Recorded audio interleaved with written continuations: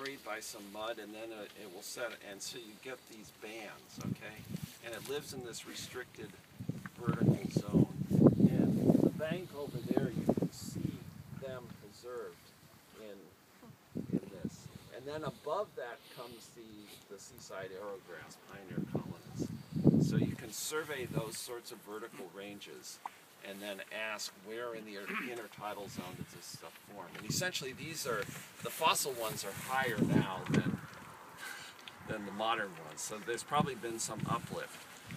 So you can imagine that, say during the earthquake that this drops 5 feet, and during the first 2 weeks afterwards the land recovers half of that, then you'd have only the room to make 2.5 feet worth of deposit, right? So that's kind of the challenge.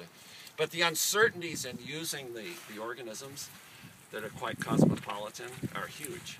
And so the 5 feet I gave you could be anywhere between, I don't know, 2 or 3 feet and out more. The diatom paleontologist who looked at this thought that this had evidence from diatoms for 3 meters of land level change. And the foraminifera people, they've looked at this and they think that they have less than 1 meter. So you go to maybe so we're in between. Someplace like Stony Point, which may have rock interface. Yeah.